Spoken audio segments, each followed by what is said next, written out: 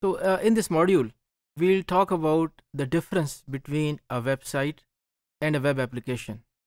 Now, many people consider a website similar to a web application and a web application similar to a website. And sometimes people use them interchangeably, but they are quite different in their scope, in their domain, in their application, and in their complexity and difficulty level, their audience. So I will give you a brief comparison of a website and a web application. So let's proceed ahead. So what is a website? As you can see on your screen, that a website is a collection of related pages, and these pages are on the same domain, and there are certain technologies which are used to develop the web pages, and those technologies are of course used also for developing web applications, but they are more focused towards a website.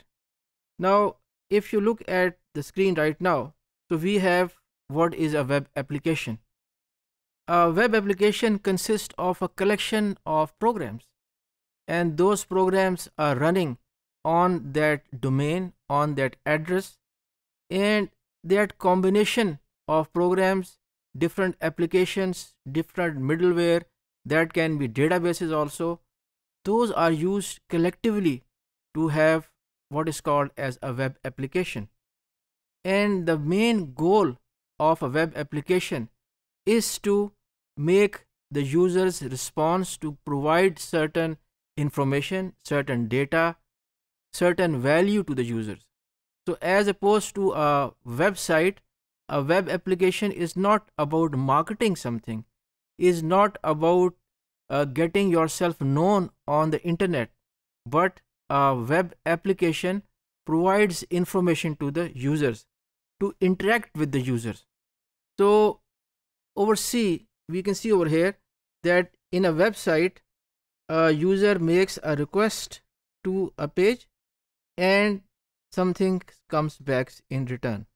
The user makes a request and something comes back in return. Now this is the case for a website. So we see that depending upon which page the user clicks, the same page is going to appear again and again until of course the user changes that page. And if I change the sequence of the pages, for example, if I make a request something like this and make a return like this, the contents of the page are not going to change. It is going to remain the same. That is the case for a website. So a website is more or less static in nature. A website, the pages don't change, the pages are the same. As opposed to a website, in a web application, the user makes a request, maybe inputs in a form. That form then goes to the web application server. There may be a backend database also. There can be a backend database over here also, and the results are retrieved from that backend database, go to the web application, go to the dynamic output. This is the middleware. Here the data which comes from the database is converted into an HTML page, and that page is presented to the users. So we see that in the context of web application, the pages are dynamic in nature. They are changing as per the user input, and they are not static as opposed to a website. And of course, now I will give you a comparison in a tabular form which will make you understand things much better. So number one, a website is for promotion of the brand. A website is for the promotion of an individual, the promotion of the product, the promotion of the services. But as opposed to a website, in a web application, there are tools which perform certain operations for the user to facilitate the user. Then of course, for a website, there is data there, of course, information there, and that data and information is used to present the results, for reading something, for comprehending something, right? But as opposed to a website, in a web application, there is more focus on search. Say for example, Google, a huge search engine. or maybe there are catalogs over there, and analysis is also performed, analytics is also there. That is a difference between a website and a web application. Then for a website, there is hardly any authentication services.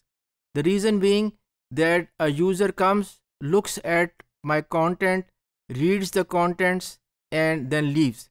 But as opposed to a website, in a web application, there is the portals are there. For example, if I want to post something on Facebook, I need to log in. But if I don't post something, I don't need to log in. So websites are used for communication purposes, and the web applications are used for automating the task. Say for example, I would like to make a reservation to buy a ticket on a bus, on an aeroplane. So that is a web application. That is not a website. A website is less resource intensive, does not require complex programming as opposed to it. And then of course, in a summary, we can see on your screen that a website is a different animal as compared to a web application.